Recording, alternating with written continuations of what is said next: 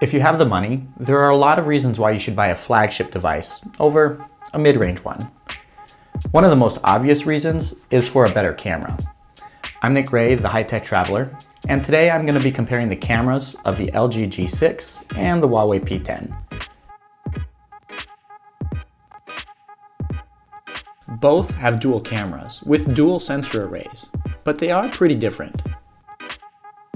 The 13 megapixel sensor of the G6's main camera is used for standard photos with an f1.8 71-degree lens, but the second sensor sports an f2.4 125-degree wide-angle lens.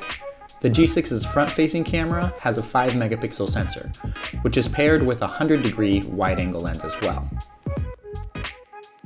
As for the P10's dual camera, it's comprised of a 12 megapixel RGB and 20 megapixel monochrome sensor, which are both paired with f2.2 82-degree lenses, and the front-facing camera has an 8 megapixel sensor.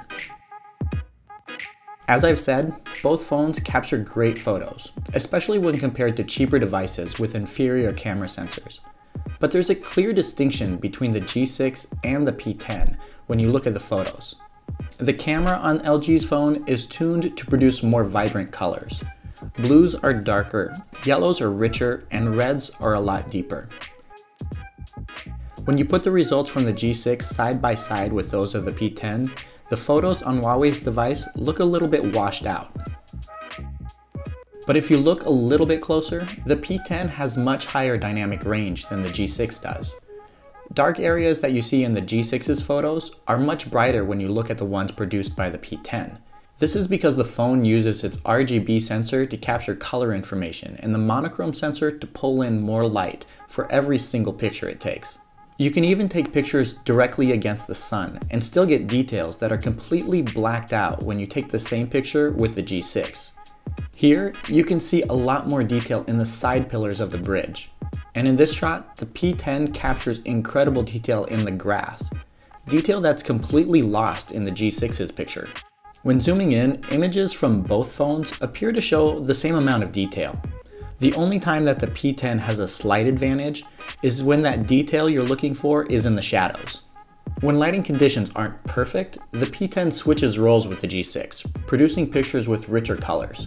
Taking pictures at midday with a high sun, the G6 fares well, but the P10 has a clear advantage since it's able to better compensate for the extra light captured by both sensors. But the G6 does have a leg up on the P10 when it comes to low light photography. The P10's promise of capturing more light in its images falls flat on its face at times, since its optical image stabilization can't compensate enough for the extra milliseconds that the shutter stays open. Compared to the G6, the P10's photos are a bit blurry and have significantly more noise. I typically don't take a lot of selfies, but I have included a few to give you an idea of what the front-facing camera can do as well. The higher resolution sensor of the P10 captures more detail than the G6's does, but I was quite surprised to see that the sensor used by Huawei doesn't have the best dynamic range. The G6's does, and it manages to capture saturated shots of the subject and the surroundings. The fact that the G6 has a 100-degree wide-angle lens as well for the selfie camera means that you'll be able to fit a lot more friends in your shots without having to lug around a selfie stick either. Now, I'm not going to tell you which of these two phones has a better camera. I will say that the P10's photos are typically more accurate, but I honestly enjoy using the LG G6 a lot more. And that has a lot to do with its ultra wide angle lens, which I'll be talking about in another video.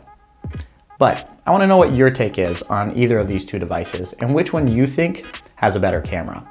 Leave a comment below and let us know what you think. Thanks for watching, and don't forget to subscribe.